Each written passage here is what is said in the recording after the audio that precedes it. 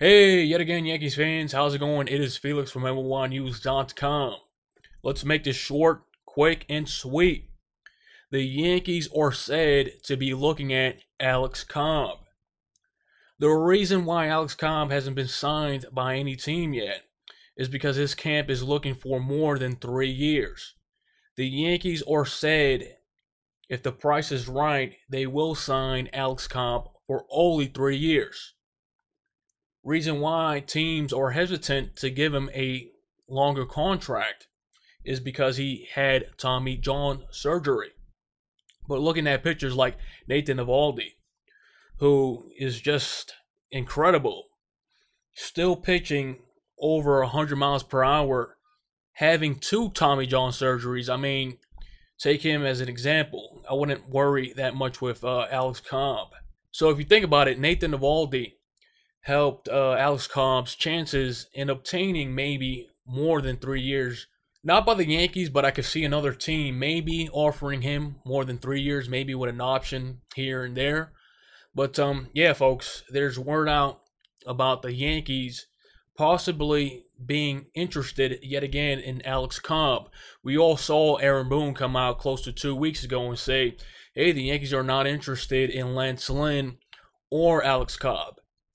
Who knows? The Yankees might obtain him due for the simple fact that Tanaka scared the Yankees in his first outing. I know it's spring training, but I'll say if Tanaka has another rough outing in spring training, you'll see the alarms being rung, and you'll see the Yankees making moves in maybe trading for a starting pitcher or signing one via free agency. So, Yankees fans, I'm sorry for this short video. It was my birthday weekend this past Saturday. And the horse's birthday was on the 2nd. Mine was on the 3rd. Another reason why I'm rooting for Andujar. No, I'm just playing. I'm rooting for whoever is the best at third base for the New York Yankees. Like I said and keep saying, I think Drury is better fit for second. You should start Torres at AAA. So, there you have, folks, the Yankees.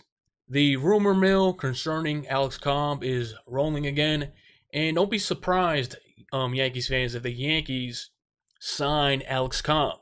Let's see how Tanaka, his second start in spring training, how that goes, and let's see if the Yankees push that button to sign Alex Cobb.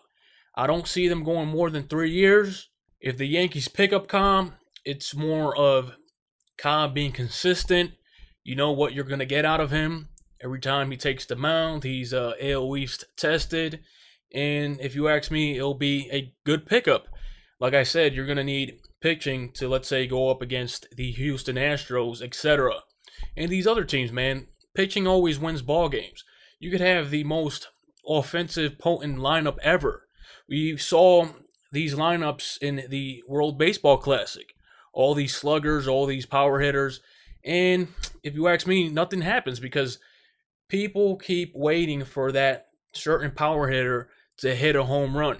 So getting another pitcher, hey, it's the best thing the Yankees can do to start the 2018 season.